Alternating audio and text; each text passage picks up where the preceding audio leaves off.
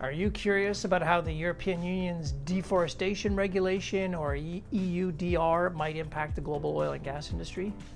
Well, it will, indirectly, thankfully, but in a specific instance and for a specific fuel type, very directly. The industry must be prepared to comply, which is best solved these days using digital innovations. Deforestation and forest degradation are big global issues.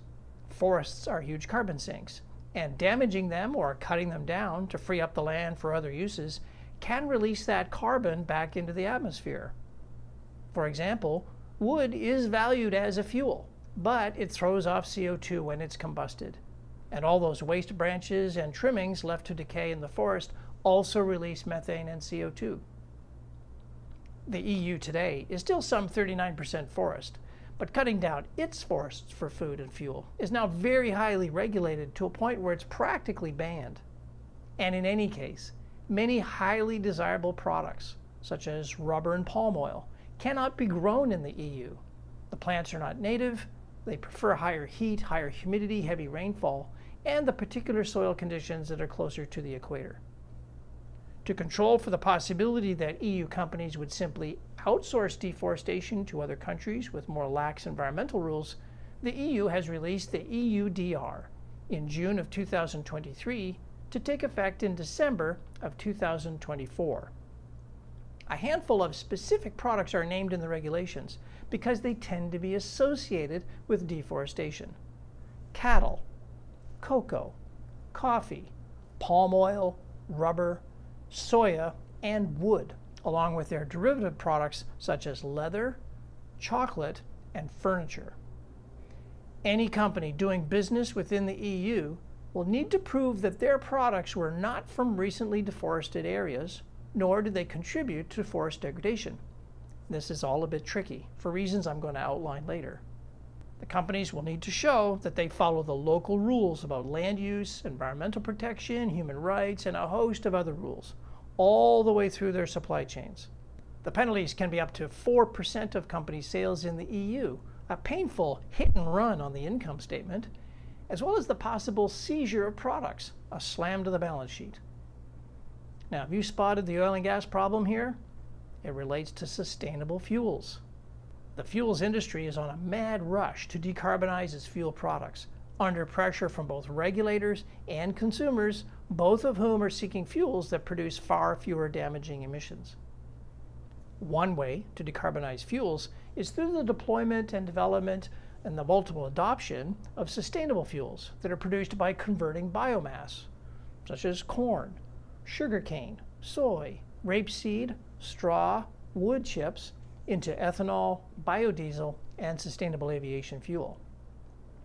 Biofuels, the product of converting biomass to a fuel, is the fuel industry's answer to the circular economy. Biomass is basically a vector to recycle atmospheric CO2 by first converting CO2 into plants, that's nature's job, and then turning the plants into biofuel, which is our job.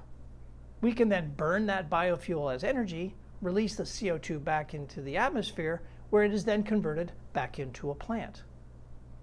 Biofuels, depending on their origins, fall into the category of derivative products for the purposes of the EUDR. Gotcha! A products trading organization that imports sustainable fuels into the EU will need to prove that the fuel has originated in a location that has not been deforested or suffering from degradation. Or, if it is from a place that was deforested, the deforestation meets the country's environmental code of conduct and land use rules, that human rights were respected, and so on. Basically, every biofuel imported into the EU or blended in some other fuel will now need to comply with the rules. Well, how hard could that be? Well, very hard, I reckon, and for many reasons. Biomass is a universal good. It's available everywhere. Some biomass sources, such as those high in starch and sugar, are much better than others for creating fuels, but innovations are lowering the bar for what is good enough as a biomass source. Biomass production benefits from, but it's not limited by, scale. There are plenty of small sharecroppers who, given the right compensation, will grow crops for fuel.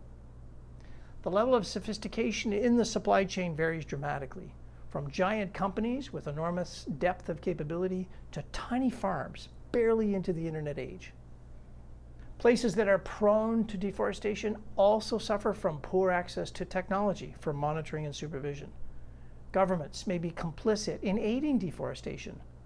Brazil's former president didn't believe in climate science and opened up the Amazon for development. Like other fuels, biofuels behave in a way that makes them very hard to track. They have to be controlled by mass, not volume.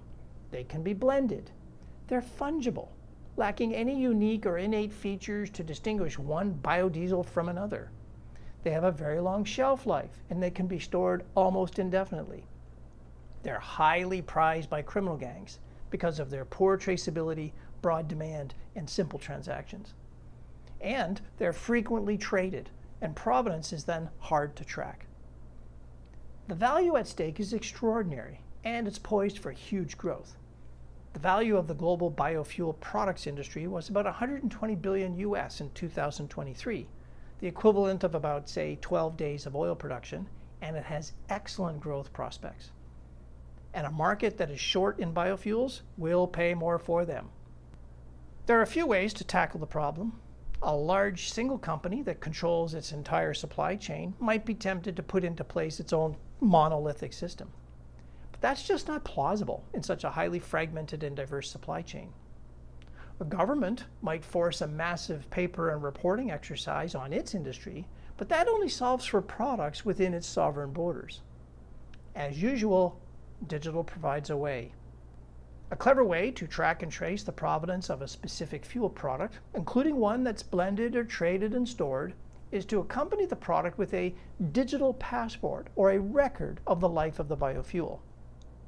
That passport might show the exact earthly coordinates where the supply crop originated, along with each change in ownership and change in state throughout its entire life, as it passes through all of the different stages: harvesting, aggregation, processing, treatment, conversion, blending, transportation, terminaling, bunkering, and of course eventually consumption.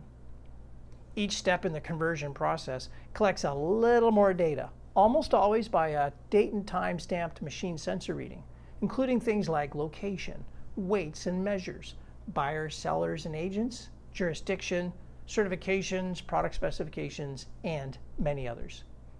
This passport data lives on a universally accessible digital ledger that's very hard to corrupt or defraud, so that those who are reliant on passport data have high trust that the passport is tied uniquely to one and only one cargo product, and that the data is completely accurate, reliable, and trustworthy. Without such a ledger buildup of data, someone could present a biofuel cargo at the border and claim that it is compliant with the rules, while in truth, it's a blend of many different and possibly non-compliant fuel sources. With such a ledger, however, a biofuels company has a clear edge in its ability to cost-effectively comply with the EUDR and capture a bit of market share from the laggards. Want to learn more about this ledger concept? Contact me to discover these clever digital technologies that underpin the ledger and are quickly becoming central to the global energy supply chain.